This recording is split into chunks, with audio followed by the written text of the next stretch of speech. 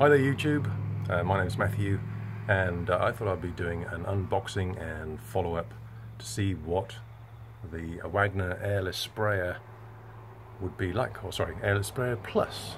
Anyway, I looked out there in YouTube land and basically there's very little information apart from the Wagner official videos, so I thought, well, you know, practice what you preach, do a little video, and apologize for the surroundings.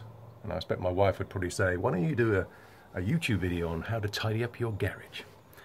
Anyway, I'm going to get stuck into this now. Just before you think, oh my god, it's going to be a whole video about how good is the box and the polystyrene, I'm actually going to try and use this thing as well. So, hang in there. And well, you missed the exciting bit of unwrapping the box, but anyway, inside, what have we got? So, looks like a whole heap of high pressure hose, box of bits, and looks like the lid.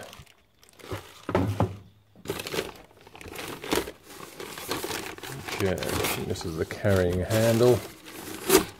Yeah, it's really difficult to hold a camera, well, when I say camera, hold my phone, because my wife and kids have gone off with my camera that I could have put on a tripod.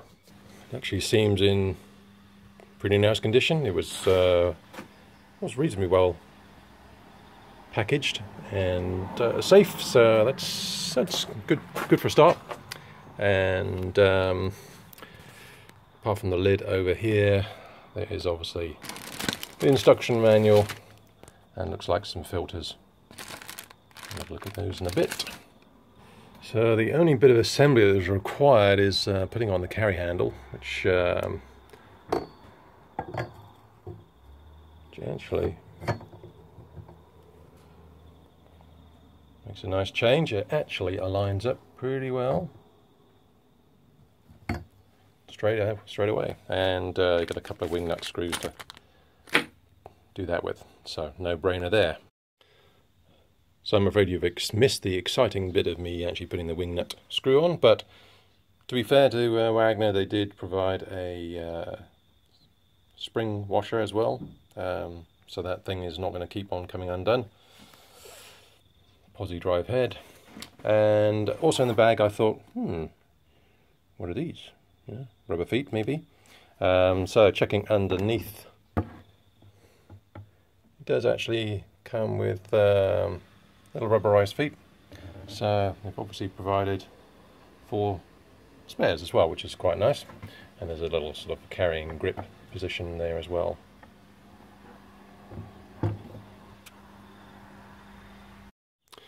Okay, so getting rid of the rubber feet. They come in nice reusable bags, which is resealable bags, should I say. We've got 2 filters in there and a tip.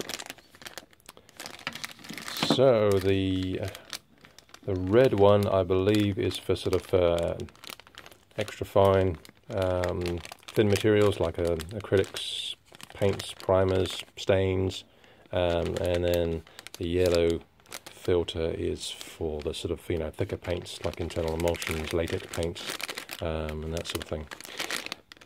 For a horrible minute I thought, there's only one tip. But checking, of course, the gun, there is another tip in there. Of course, I believe the Wagner system is quite handy in the fact that you can just spin these round. So you get blockages, you can just blast it out the other way, spin back round, and off you go again. The handle does seem to have, obviously, a safety little lever in here, so you don't accidentally start blasting paint everywhere. Click that down, squeeze, squeeze, lock it off when you're finished, just by a simple flick up there, and it's done. It looks like the lid's got some handy instructions in it for cleaning it out. Various different languages, obviously. And looking at it, it is, because I wondered is there any particular way you turn this thing on, but of course it has got a recess there for the return filter. So at least you know it only goes on one way. It actually does click down quite securely, so at least when you're carrying it around with loads of paint in it, it's not hopefully going to piss paint everywhere. So let's get the hose connected. Thoughtfully they provided a little cover to stop crap getting in there. The instructions say just connect one end of the hose to the machine and one end of the hose to the trigger, so they look identical. So I'd say these come with a protective cap as well. So I'll just see. Oh, there goes the pedicure. Okay, so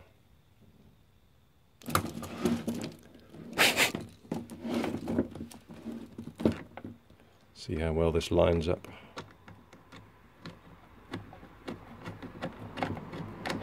Okay, pretty straightforward. And it says tighten up with a spanner, don't leave it finger tight, so I'm going to put the camera down and do that. Now what I have noticed is that it says here that the yellow filter is pre-assembled in the gun, and you will have another red filter. And as we discussed earlier, the yellow filter is for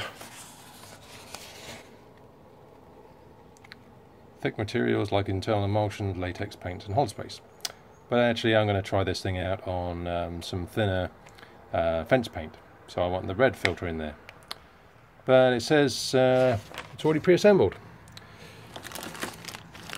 It looks like quite nicely they've given us a spare as well. Now the only downside is that you've got to get this nut off here to undo this to get the filter out.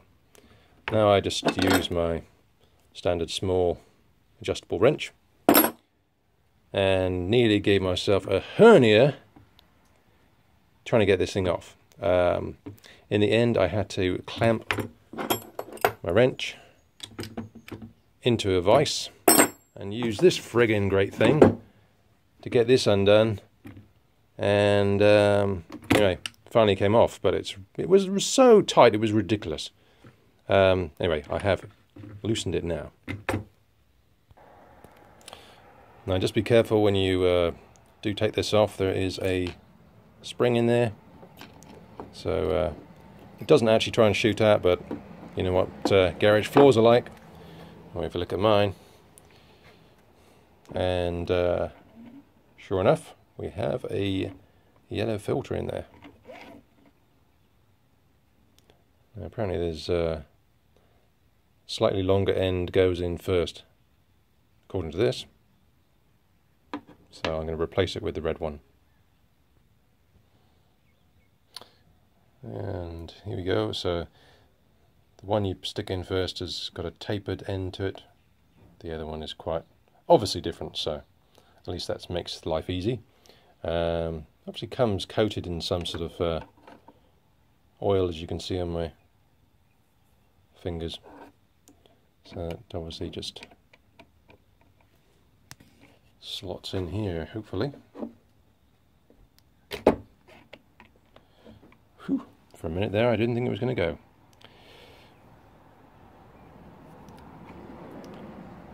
Make sure your spring still in there, and off to go. Okay, now with the spray unit itself comes with two different nozzles. So, and actually, thankfully, this one is marked M, and that I believe goes with the yellow filter. So that's obviously for thicker materials. And I've got a spare one marked XS to go with the red filter, and pretty easy to get off until they're actually charged with pressure, I believe.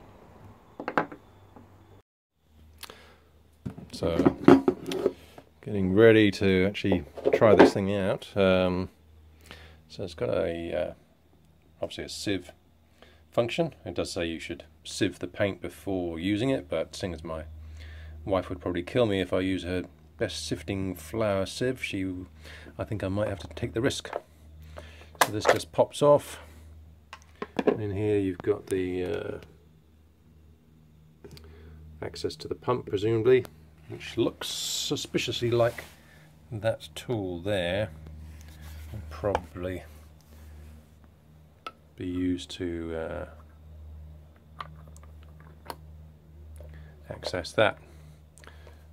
But if it's anything like that hose, those two little plastic nub thingies,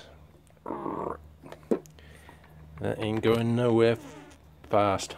So I hope I don't have to remove that.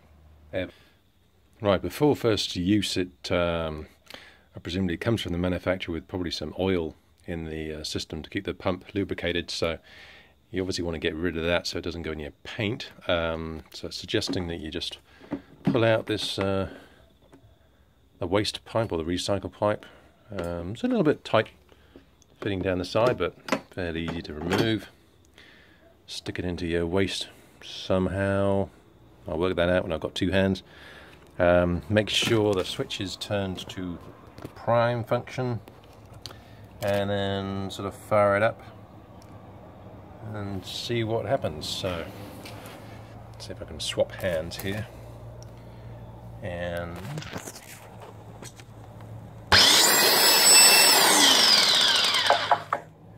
woo, that's noisy. Well, I ran it for a while and nothing came out at the end. I'm presuming I have everything set right, so assuming that it's not full of oil. So the next step, is they suggest, is filling it with some water, let it all run through, and make sure that you haven't got any loose connections anywhere, which is going to fire out paint. So, well, I ran the pump for a while, nothing came out for a bit, but then obviously, as you can see, a fair amount came out. That's drained it down a bit. It's pretty noisy when it's running. I'll give you a demonstration.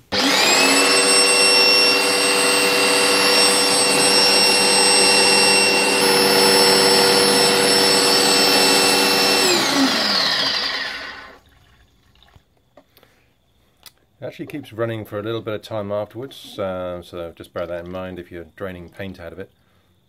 Assuming this is the when you're cleaning it as well, you put some warm water in there and it can just let it recycle through and clean all the pumps out inside. Okay, so I've tried basically leaving the water in it, just giving it a go. It primed, it stopped pumping now. The engine is, the motor's actually gone off. But here's the so it doesn't always, it's a fair old mist spray there. As you can hear the motor pumping away to prime it. Kicks in as it needs it. A little bit of dripping there.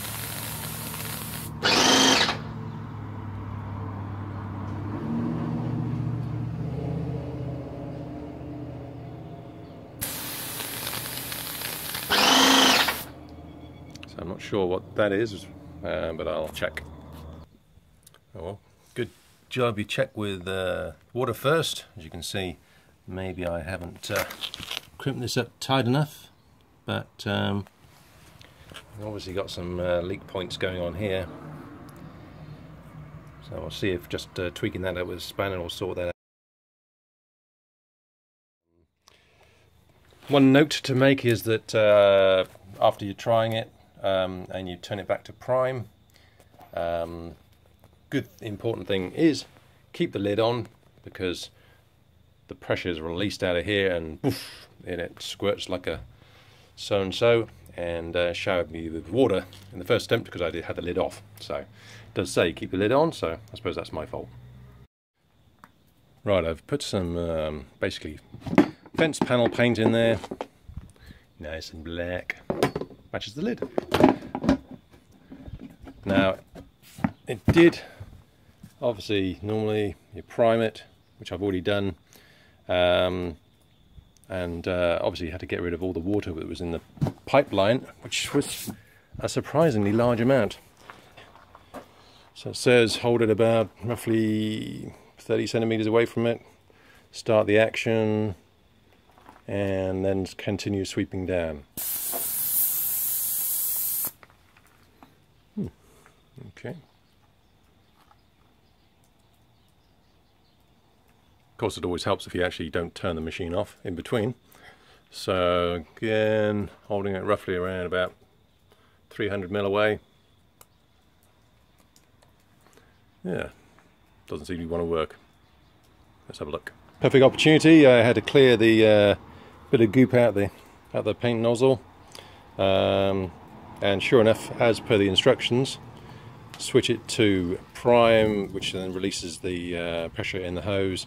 Spin the nozzle around from spray, turn that back towards the nozzle, blow the crap out of it, and then reprime it, switch it back to spray again, and hopefully this time we will see some action.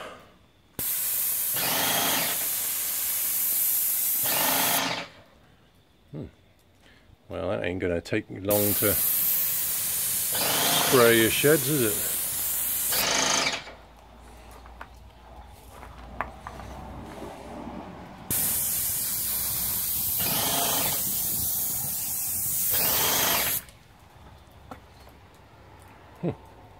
Well, seems to do what it says in the can.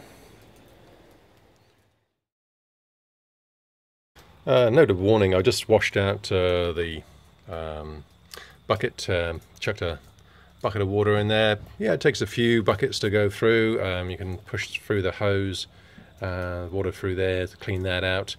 And I made it nice and clean and tidy, and then they recommend that you put maybe sort of an egg cup full of normal oil in their system just to keep things sort of lubricated and rust free. But just warning you that if you've taken the hose off like I did and then you plug it back in again and you turn it on, it sprays oil everywhere. I thought it would just circulate around the system, but obviously not. So watch out, guys, unless you want to spray everything with vegetable oil. Well, I hope you found that reasonably informative. Unfortunately, the weather's turned to crap, so I can't go out and actually try it on some fence panels or anything like that, but I think it'll do the job. I may follow this up with another video of actually trying it out on some interior walls or some interior doors to see what the paint finish quality is like. Anyway, thanks for watching. Cheers. Bye-bye.